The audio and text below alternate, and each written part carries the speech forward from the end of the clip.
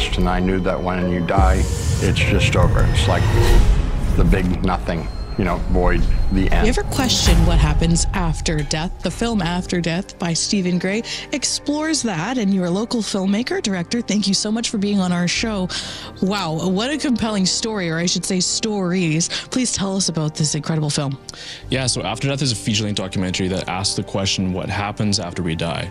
And we have 14 different people in it who clinically die between seconds to an hour and 45 minutes and had this profound spiritual experience and came back to talk about it. We actually have 5 New York Times bestselling authors in the film, I should mention as well. This film was kind of born out of loss. So 2012, my brother-in-law was killed in a car wreck.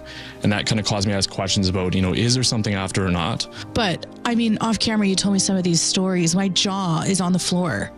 Yeah, it's wild. So out of 14 different people, all kind of from very different backgrounds, different cultures, even different places around the world, a lot of them have what they might describe as like a heavenly experience. So they'll see, you know, dead relatives, people who have died before them. They'll see angels. They'll see sometimes Jesus, have like this heavenly encounter. But we also include 3 people in the film who had hellish near-death experiences. Wow. Are you prepared to answer these exceptionally deep questions? Because, my goodness. I mean, as you can imagine, I've gotten all kinds of questions, right? No kidding. Yeah, I mean, this is a topic that everyone asks, right? What happens after we die? And so I think people are fascinated with, you know, with that whole experience, so.